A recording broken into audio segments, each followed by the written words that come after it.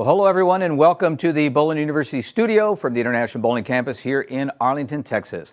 This is the Profit Break. If you're joining us for the first time, we're glad you're here. Give us 15 minutes and you're going to be well on your way to improving yourself and your profitability.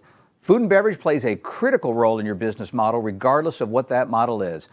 Now, you may not have started out to be in the food business when you got in the bowling business, but guess what? You are in the food business. In fact, food plays a role in the potential guests visiting you, and when they do visit you, what the spend is. With so much on the line, you don't want to guess what type of F&B you should be offering your guests. Now, good news, today's guest is going to help us make the best decision for your food and beverage operation. David Wallace is the founder of Turfway Entertainment Management Group. David and the Turfway team have worked on over 90 successful projects throughout North America, helping operators minimize risk and do it right the first time and turn their dreams into reality. David, thank you for joining us. Great to see you again. Hey, Bart, thanks for having me. I appreciate it. Awesome. So, hey, let's jump right in here. So, as you're working with clients of all different shapes and sizes around the country, let's start off with what are some of the top sellers? What are the things you're seeing in the food space now? Because it feels like we've turned into a foodie nation.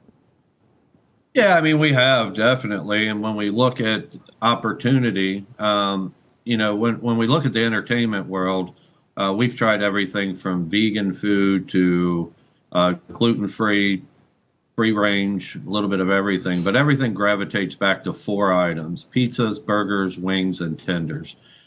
It's really, I mean, throwing them on a plate throwing them on a paper plate isn't really a path forward anymore. You can take those 4 items and really decorate them up into different ways with plateware and different sauces and what have you. We still do outliers for sure, such as rice bowls and charcuterie boards and hummus, but 70% of your audience are gonna gravitate to those 4 items generally. Yeah, and as you mentioned, you can do a lot with those 4 items. So I'm going to date myself a little bit here, but I heard you say something that I think I want to dive a little deeper into, and that is this paper. When I used to go to the supermarket, they would ask you paper or plastic. Now, in our space, as an operator, you've got to think about paper or China. Which is the best path and why? Yeah, definitely. I mean, paper supplies, as you guys know, aren't cheap. Spending a lot of money. Everyone decides to go disposables for many, many years. But now with melamine coming out, plateware in China, or, you can get a round plastic bowl and put a logoed parchment sheet underneath it. Dressing that up a little bit more with reuse opportunities will save you a lot more money. A lot of people don't realize when you start looking at, for instance, silverware, the cheapest form of silverware, which is still silverware, I can get 12 forks for $1. So if I can reuse that many times over by having a 3-compartment sink or a single dump low temp dishwasher that I can rent from Ecolab or Cisco in my kitchen, I'm going to save a lot of money over the course of a year, and I'm going to offer a better presentation for my guest, and that better presentation means higher prices. If I take the same, burger and put it on a paper plate, a cheap white paper plate, versus dressing it up a little bit with, a decent plateware, the visual effect of that is worth a few more bucks. Yeah, I love that you mentioned the visual effect, because we eat with our eyes, right? I mean, it's and it just the what you see already predetermines a lot of times what the product's going to taste like. Mm-hmm. Absolutely, 100%. So this may not be a fair question, but while I have the expert, I'm going to ask it anyway. What are your general assumptions? There's a lot of different type of FECs, but what works best? You mentioned the big 4, but what works best in the different type of models? When it comes to food service, Bart? Yes. Yeah, so, different ways to look at it. We're opening a place in Portland, up in the area of our Portland, Oregon, and we're opening a place down in Mississippi, and we just opened one in Arkansas. If I can pay an employee tip minimum wage of $2.13 an hour, that's going to be your best path is full service. And the reason for that, if I do 11 steps of service as a dining experience, whether it's on the bowling lanes or, if I have a restaurant or wherever there's food service. It could be through axe throwing and what have you. I have the opportunity to suggest to sell appetizers, entrees, desserts, upsell drinks, and tell them about what else we have going on in the environment. So they become a marketing ploy. That's the best opportunity. But for instance, I'm doing a project in Denver right now that'll have duck pen, and I'm working on their financials, and their tip minimum wage is $14.30. So it's almost 7 times the amount of the one that we open in Conway, Arkansas. That one, there's just no way that I could have as many servers on. So what we're going to do there is a queue card, or is a we're going to do a quick casual menu where they walk up and order, and then we'll bring it out to them when they're ready.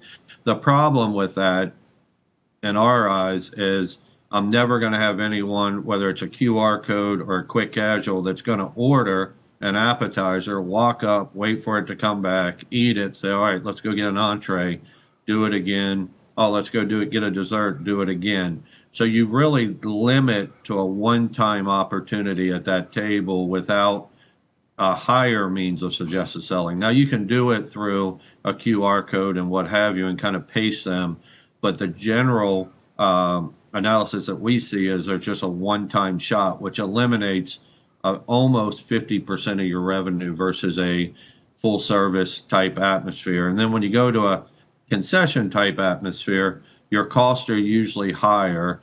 And a lot of people don't, when you start digging into the numbers, a lot of people don't take the kitchen man hours. How much does it cost for that one item to come out of the kitchen versus the food costs? A lot of people have them on separate line items, but you really have to understand the full impact of that cost per item coming out of the kitchen. And the snack bar menus are generally the highest cost with the lowest revenue because you don't charge near as much for a snack bar item as you would for a full service dining experience. Well, definitely a lot to consider there, and some great things to get us thinking about and started in that area. So let's get in the weeds here a little bit while I have you, because many of folks join us today are existing facilities. They kind of have the footprint they have to work with. Can you talk a little bit about the difference between vented and ventless kitchens and costs associated with this? If someone maybe has limited on space, is that an option? Absolutely. I mean, we did a project called Stratosphere Social in Eldersburg, Maryland. They had a 600 square foot space. Now, 600 square feet for a kitchen is tight, but they do over $1 million worth of food in a ventless kitchen in 600 square feet. So it can be done. A ventless kitchen is one without a hood and a very small internal grease trap where you don't have to dig down into the ground. If I do a vented kitchen, I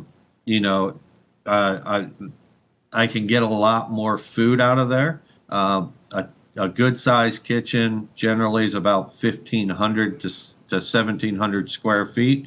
Unless you got a lot of corporate events, I could easily go up to 2,500 square feet. When it comes to cost, the cost of a ventless kitchen right now, without the construction side of it, because there's a lot of critical factors that go into that, is equipment-wise is about $110,000. I can do a full vented kitchen for about double, about $220,000. Now, remember, if I'm a ventless kitchen, I want to make sure the 4 critical items to cook are burgers, tenders, wings, and pizzas. And some of those are fried items. A lot of people go to what we call, or go to air fryers, or some of these quick serve products. But during your peak times, your peak performance, that might not be adequate. Because if I have, for instance, a 5-pound air fryer for French fries, when you start digging into the details, you only get about 2.5 pounds in there because of how they're elongated. The French fries are elongated. Well, 2.5 pounds don't go very far when you're very busy.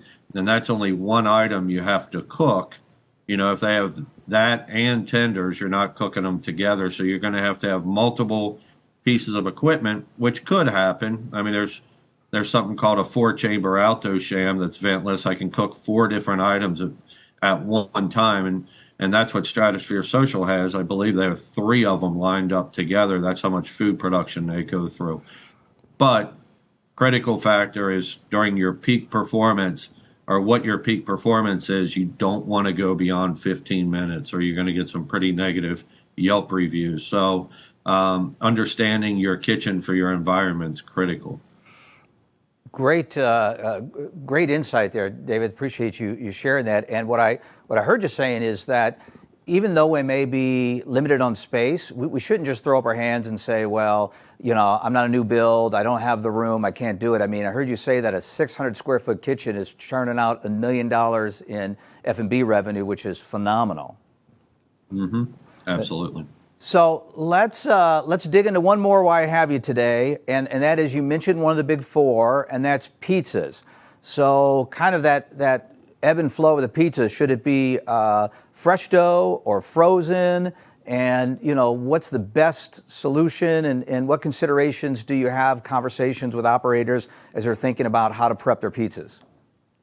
Yeah, very good question. I mean, when we start looking at pizzas and the impact of birthday parties and how many you need to get out at one time, do not have a third party do it. I can say that again. Do not have a third party do it. There's going to be all kinds of challenges with that. When you're going to your kitchen, one of the key aspects of it is dough, fresh dough versus frozen.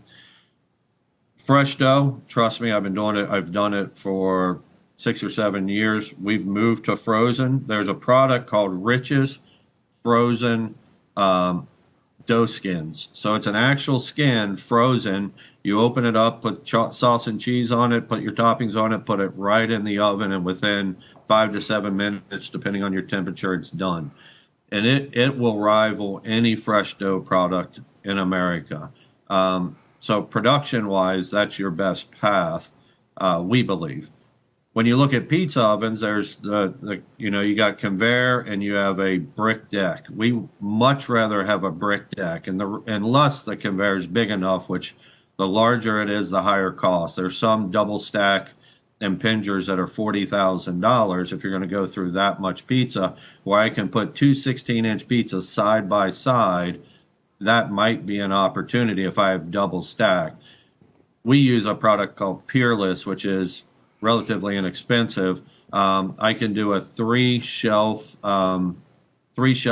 stone oven for about electric for about $3,500, or a 4-shelf gas for about the same price.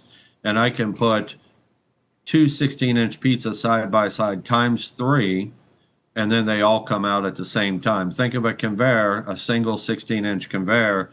It can come out in 4 minutes, but the other one's stacked behind it, and then the other one's stacked behind it, and so on and so forth.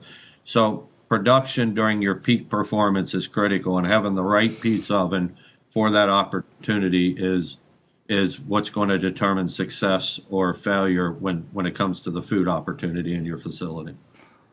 And David, I know you said it twice, but I'm going to say it one more time. Do not use a third party for your pizzas. That's absolutely the worst option there is. But great information, Dave. Great to see you again. Thanks for joining us. Thanks, Bart. Thanks for having me. Well, folks, not sure where to start or have additional questions for Dave? You can connect with him on his website, or you can email him at info@turfwayentertainment.com. Now, if you're ready to start improving your profitability, you can reach us anytime at education@bpa.com. As we wrap up another edition of The Profit Break, remember, when you're focused on growing people, people will grow your business. Now, this episode, as well as all our previous Profit Break episodes, available 24/7 for you and the team at bowlinuniversity.net. Plus, we have new episodes every month. Mark your calendar, watch your email, join us on Facebook to hear about all the latest episodes. Until then, I'm Bart Berger, and remember, do for one what you wish you could do for everyone. We'll see you next time.